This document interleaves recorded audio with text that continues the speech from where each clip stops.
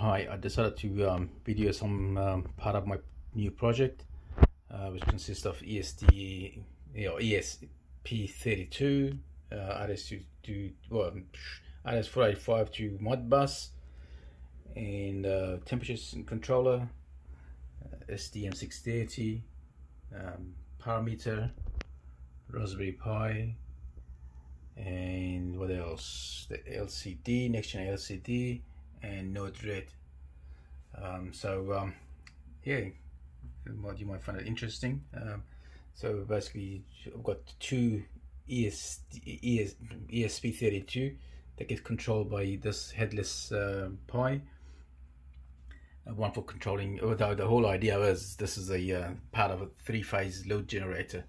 So one is to this ESP32 to generate a load, and the other one is a supervisory control.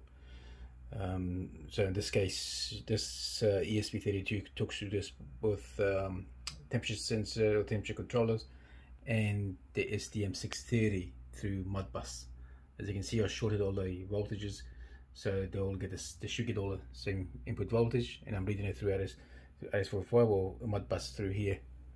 And as you can see, the Modbus module is pretty busy. So they're all working nicely. And so I also decided to put a phasor diagram here. The values are just simulated.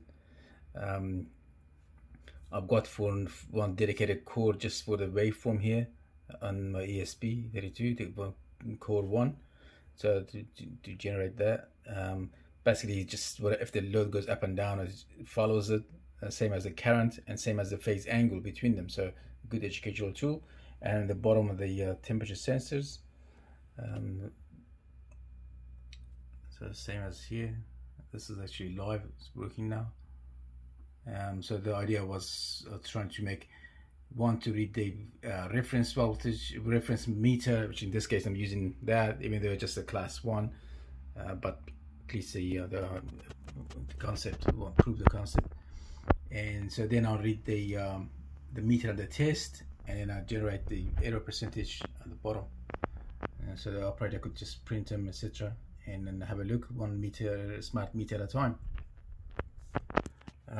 The way I generate the graph here, just basically I'll use Word and just take the image, take it to Paint, and use to resize it.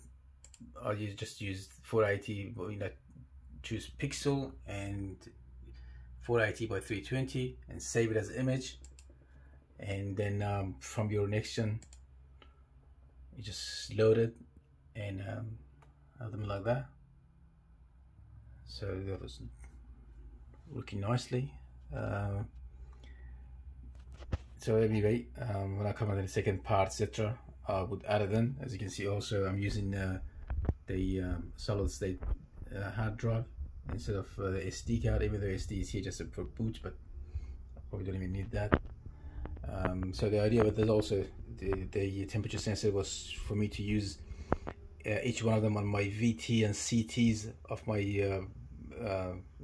load generator to see if it gets really hot, so I can turn the fan on and off here, or etc.